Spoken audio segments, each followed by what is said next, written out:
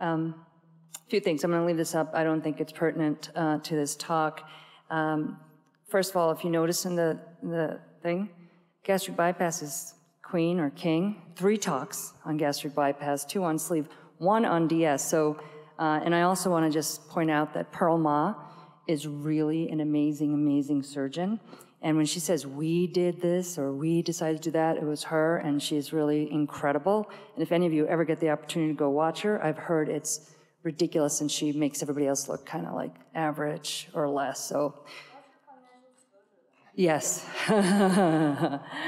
Okay, so BPD-DS, SADI, S. I'm going to actually take a different tack because I really don't have a lot of time to talk about all the issues, so I'm going to run through some slides, but I want to show you that we really shouldn't be afraid of DS, and we really shouldn't be afraid of SADI as if we're prepared, and that many of the complications are going to be similar between bypass and DS.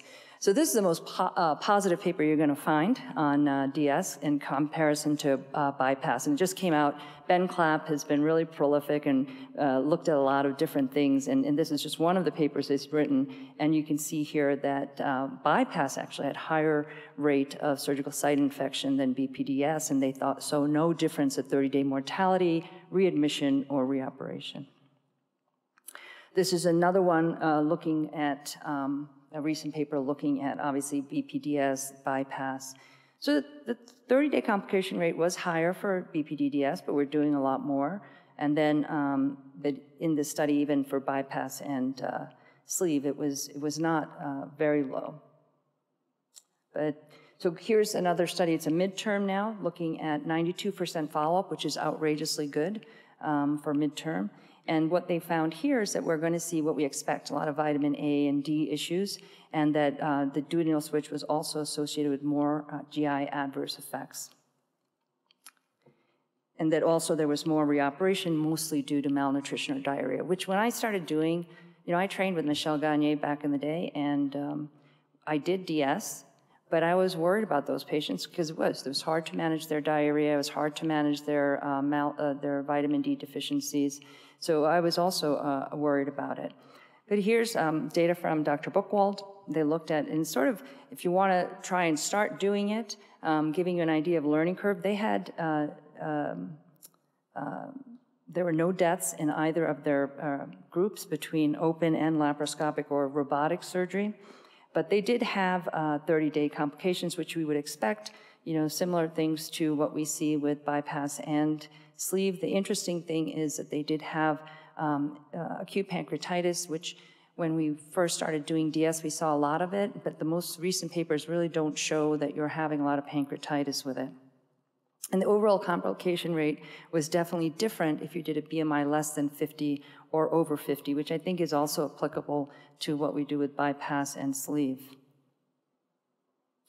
This is actually a study, one of our former residents did this with us, and it was based on Dr. Renfielding's DS patients, and she didn't have any 30-day mortalities, okay? There was one long-term patient who died from severe malnutrition, so what we found in our patients was that there was a lot of issues with the fat-soluble vitamins, that they had anemia, and secondary hyperparathyroidism was very common.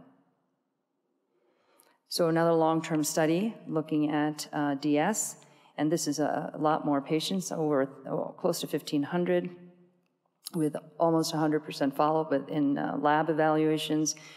Most of the patients were really happy with their results. Operative mortality was about 1% in this group, and revision for malnutrition was 0.7. Total reversal was really low, 0.2. But there was also, like, you'd think it's going to make all these people malnourished. There was reoperation for weight regain or insufficient weight loss here. That was a 1.5%. But again, same thing, deficiencies in vitamins were present, but they felt that bone damage was very rare, and severe anemia and severe deficiencies were not, and that they were able to treat the patients without permanent damage. So then if we look at primary versus second stage, so this is patients that are going from doing the DS in one go versus sleeve and then doing a DS, there were no short or long-term mortalities. They had 59 patients in each group. And they found, though, that it was equivalent whether you had a single-stage DS or two-stage DS, they had the same number of complications at 5%. I actually only do the SADI-S now for revision patients from sleeve, and so my complication rates based on this study is essentially the same as if I did it in one stage. So again, if you're going to do this and you do a two-stage, you're still going to see the issues that we see with our bleeding with any surgery. This one was very interesting. It's the first report I saw that they had duodenal ileal stenosis, and they had a fairly high number of patients have it. And the other thing is that when you do BPD-DS, you can still get internal hernia, so you have to watch for that. Reoperation rate was higher after the second stage. So if we look at mid to long-term complications, here you saw that there was a 6.7% complication with clavia and dindo greater than 3. Mortality was 0.4% at 30 days and 0.9 at 90. And, but 80% of the patients, when they looked at them at the 10-year mark, had to receive extra nutritional supplementation. And then this is a study looking at increasing the common channel. So when we first did, the first lap DS, it was 100 centimeters, the common channel. And then people moved it to 150. Some people do that routinely, and other people are looking at, so this is a study looked at 100 versus 200. And as expected, 200 centimeter group had lower incidence of protein malnutrition, hyperparathyroidism, and also had improved vitamin A and D levels, decreased bowel movements, which is important for the patient and also for you and your staff, because you're going to have a lot of complaints if you can't get it controlled. But they also had more weight regain.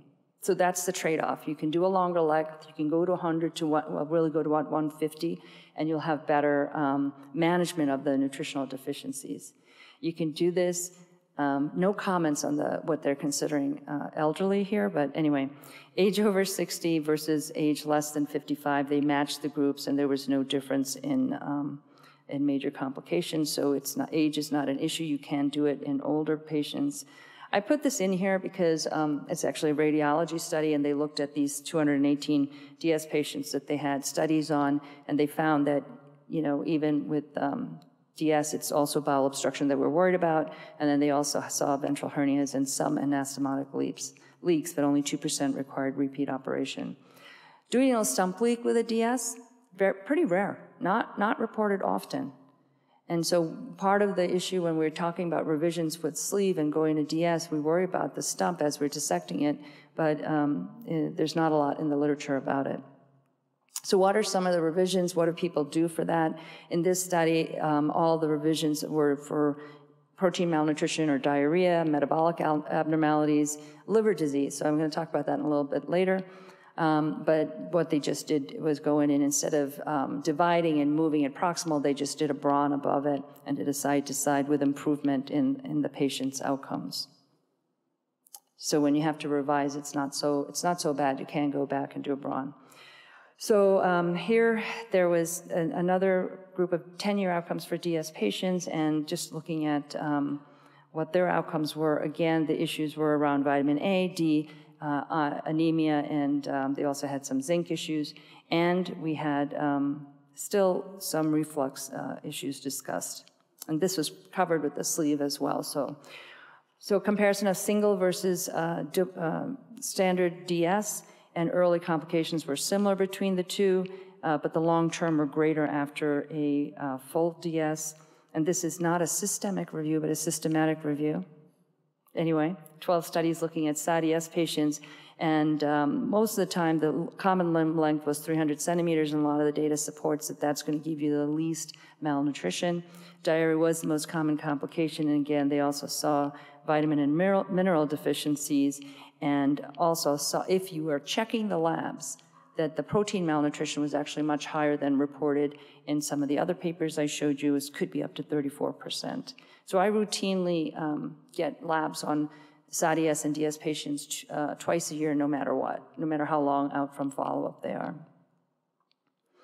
And this is just another, there's all the papers are just talking about the complications rates. It's going to be less with a SADI than a standard DS. It's one less anastomosis.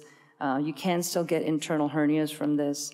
And again, if you have a longer, if you go to the 300 centimeter for the SADI-S, you're going to have less protein deficiency and vitamin issues than if you did a standard DS as well. Okay, so this one, I'm going to skip this one because it's just, again, still talking about the complication rates and how it would be if you're doing 2 anastomoses, you're going to see a higher incidence of complication.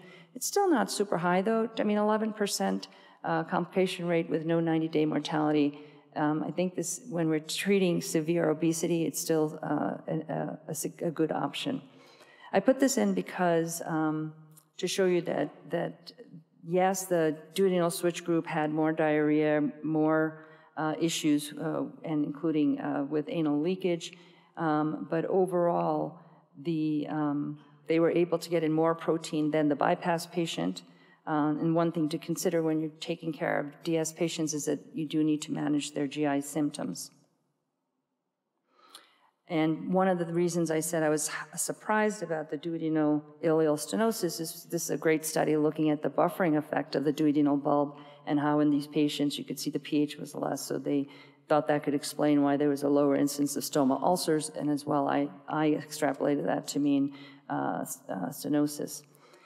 This was a hepatic complication post-DS. When I talked about duodenal switch early on in my career, there were a few articles out there talking about liver failure after DS because of severe malnutrition.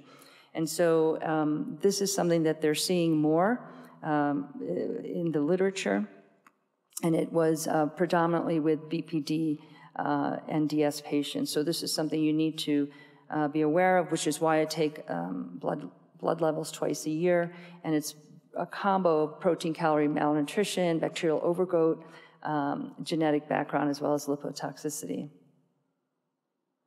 DVT is pretty is comparable to what we'd expect with bypass and other procedures.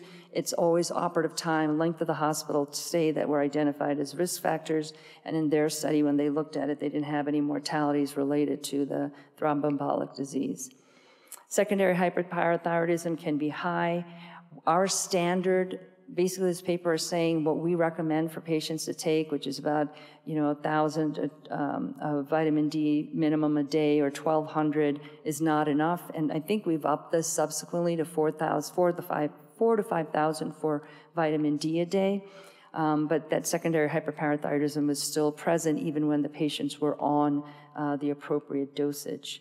And it improved the vitamin D levels, but not the secondary hyperparathyroidism. So vitamin D deficiency after duodenal switch is a problem. And this study looked at 20 patients, and I don't even know how to order 600,000 of vitamin D, but they were able to give it to this group. And what was really stunning is that the patients that received the super high dose of cholecalciferol had persistent elevation and maintenance of their vitamin D for over 6 months, and that their parathyroid hormone normalized. So even if you walk away with one thing, if you can get a hold of this dose, you're able to give it to your patients with severe vitamin D deficiency, it may completely help them. Vitamin K is another. I have all my patients that I do SADI or DS on with ADEK vitamins, ADEK.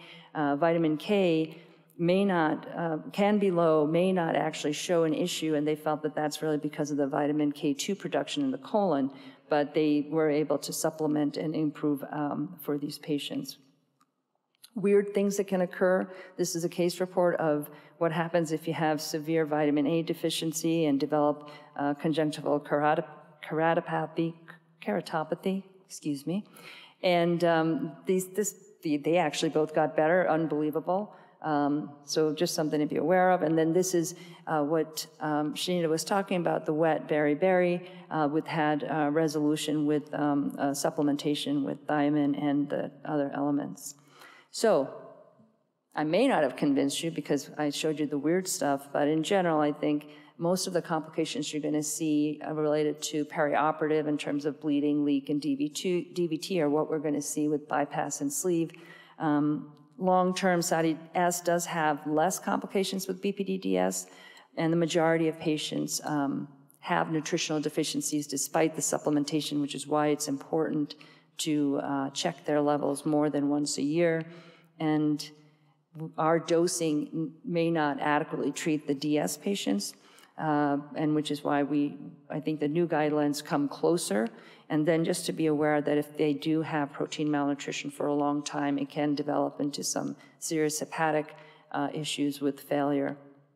And that most of the revisions for this are either for severe malnutrition or diarrhea, but there's still not that many. It's about, if you add it, it's about 1.5% revision rate.